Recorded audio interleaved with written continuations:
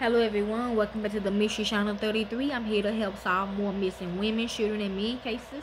We are here to break the codes if we see any. We are here to see where their bodies are located if they know. And we also here to see if they are alive, deceased, bodies to the exchange of ethnicity or misidentity. Y'all should know who's involved, the white supremacists, the African Americans, and the immigrants. So let's begin. This is a male named John Inman from California. California run for the rest of this month. This is how he looks.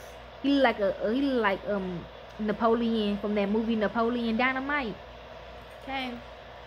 He disappeared January the 16th of 1993. He has been missing for 31 years. Location: Running Springs, California. Age 17. Age now 48. Race white. Sex male. Height 6'3". Weight 200 pounds. He classified as endangered missing. I'm hearing yes. John Christopher Inman was a teenager who vanished from the Sea-Doo School, a boarding school for special needs children. No, I also remember you from the Unsolved Mystery. Yes, I seen you from it was on the Unsolved Mystery. Y'all remember that? Y'all remember I showed y'all that Unsolved Mysteries where he did leave, but I felt like I told my class, like I told my family, I felt like somebody killed him. But yes, he did this, like in the show, they showed that he like vanished, like literally he just vanished. So a white supremacist probably got him, cause that also means, that also what it means when they say vanished.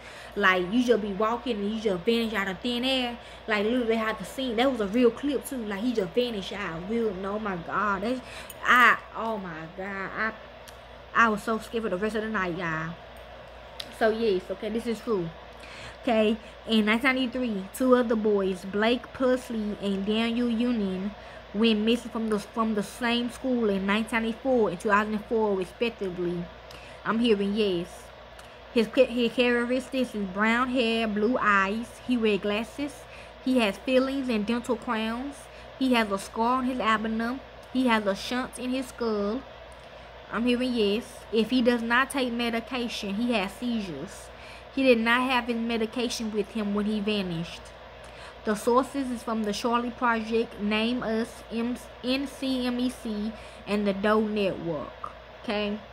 If you like to help with this case, y'all can. I don't do it for the fame of the money. I do it because it's what I love to do. And to the real families of these victims, corporate America will set you up. Thank you. Peace. Be safe.